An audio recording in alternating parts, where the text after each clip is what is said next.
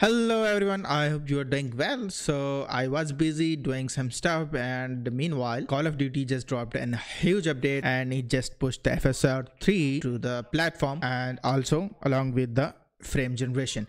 So let me check it out. Let me check this in how my GTX 1660 Super performed. Before you haven't seen the video I have just made about the optimized setting that was recorded before this update dropped, so you can check it out. Link will be in the description down below, or you can find it up where somewhere here. Anyway, let me show you what settings I am currently playing at. So to the graphical quality setting, and of course the FOV is set to the maximum. I played it, I think it's 120, and these are the setting.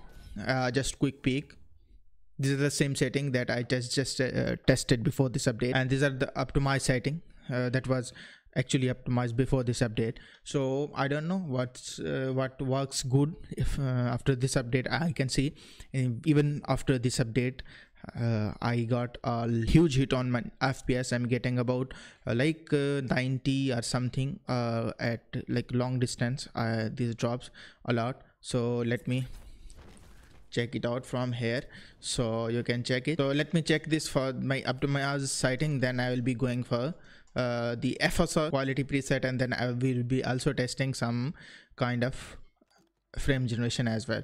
So although I don't think so frame generation is feasible for this game, this type of game, I think the reason is first is actually does not include does not increase the response, so it does not increase any kind of responsiveness to the game. So in fact it contributes the average PC latency, so that is really awkward thing. Anyway, so let's check it out.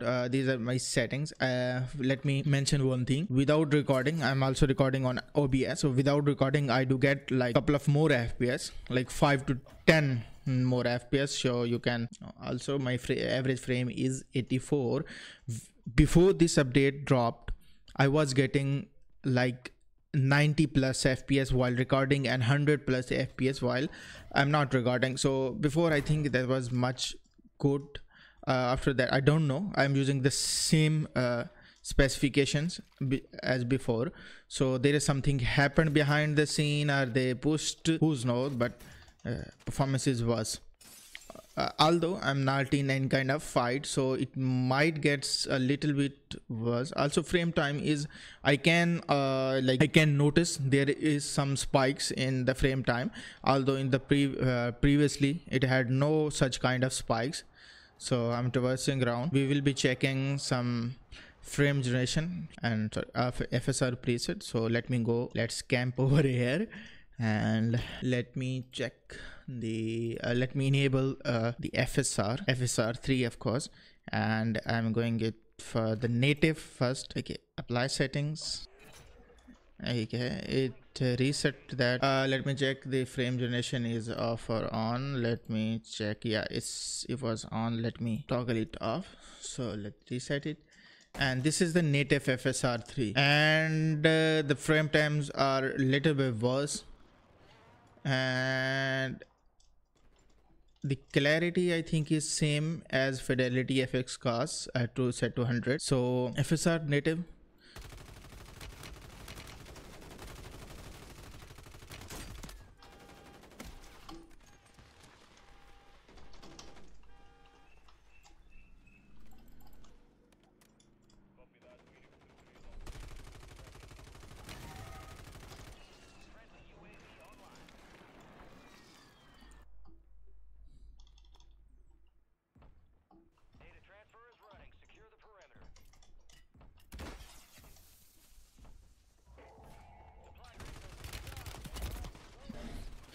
Anyway, so let's enable, sorry, not that one, frame generation at the native FSR before we get getting about the 60 something FPS. Okay, also you can see there is some, okay, now it's getting stabilized. Frame time is getting stabilized now. Let me tell you one more thing, and that is really important. Once like when we use frame generation, it does not contribute to the responsiveness of the game. And the reason is it does not increase the FPS which are generated by the game engine. It just generates fake FPS with the power of GPU. So okay, for the FPS, I'm getting an average 101 FPS with the frame generation, but I will never play on these FPS, and the simple reason is it actually less responsive than the optimized setting I usually use. So you haven't seen a video about that, you can check it out in the description down below. Okay.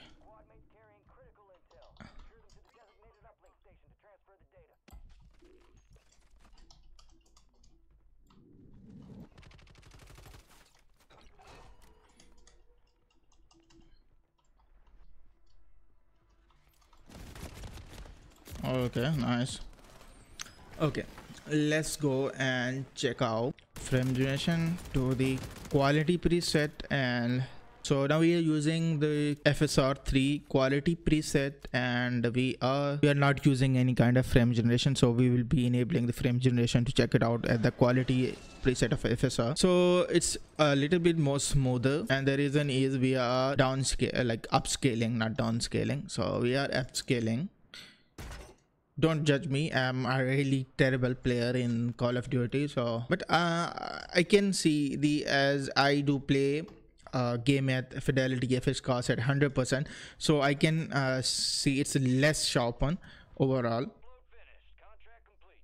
Okay, I was checking that if I'm using any kind of Nvidia filters. No, I'm not using any kind of Nvidia filters. I do not use often because I personally play at the fidelity FSR at 100%, so there is no need. What is that? Oh yeah, that was a laser.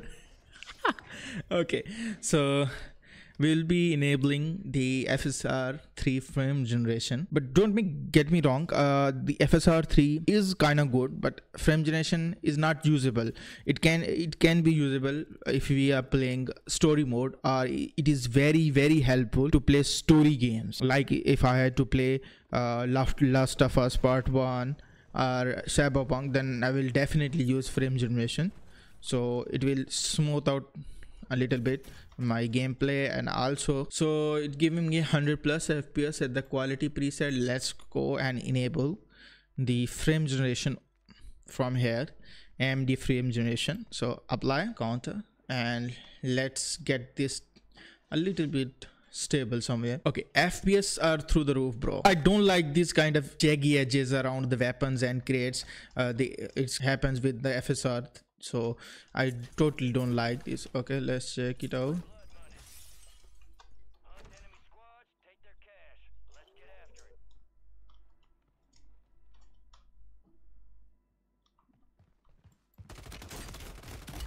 Average frames are 155.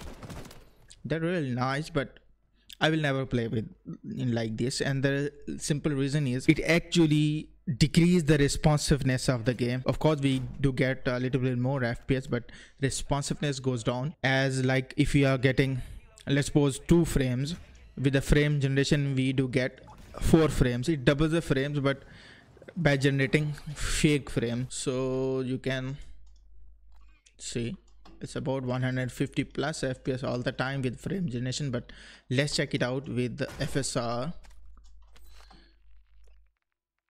Okay, let's go with FSR Balanced, and also let's toggle this off, frame generation for now, and let's reset this. And for the balance preset, the peoples who had an 4 GB of the VRAM, like for example GTX 6050 Super, so 1650 Super, so in that case I think balance preset will be really good to get a like smooth frame rates.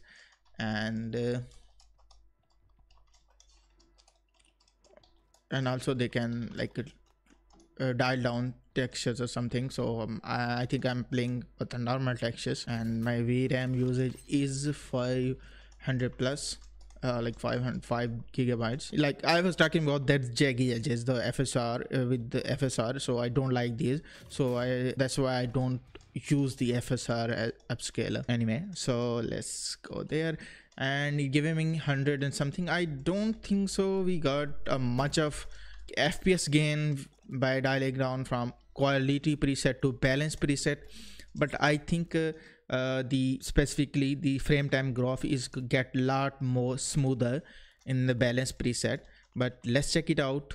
Okay, we are on the open, no problem. Let's go and enable the FSR3 frame generation with balance preset. Okay, something happened. I think game is crashed probably. Yep, game is crashed. Don't know why, bro. Okay, let's check. Let's restart this. Okay, we have restarted the game, and let's check it out again in the Blender quads, and we are still at the AMD FSR balance, and frame gen is off, by the way, and I can see at the menu blurry. It's very blurry, but the people who are using 14 gigs of VRAM GPUs like 1650 Super or RX 584 GB or RX 574 GB, so they can go with the balance preset or something. But I have to say, after this update, this game is more worse than it was before. So previously I was getting a really good FPS, really good FPS with my up to my setting. If you haven't checked that yet, to check it out in the description down below. So for now I am going to test out frame generation at the balance preset, and also I will be testing at performance and ultra performance preset. So okay, let's get into the match. Balance preset and all, we are testing out the frame generation over here. Game with the FSR3 frame gen is not smooth as we expect with the similar frames generated by the game engine.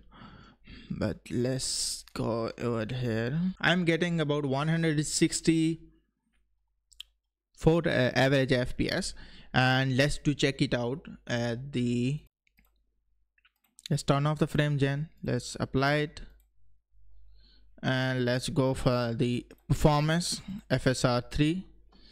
This is the performance FSR3. Okay, I'm getting about 100. There is not much scaling. Why? And my GPU usage is 99%, so there is no such kind of any. Okay, we are not using any kind of frame gen now, and we are getting about 109 FPS hovering over here. And let's go. Nope. And we are at the performance preset. Let's enable, what was that?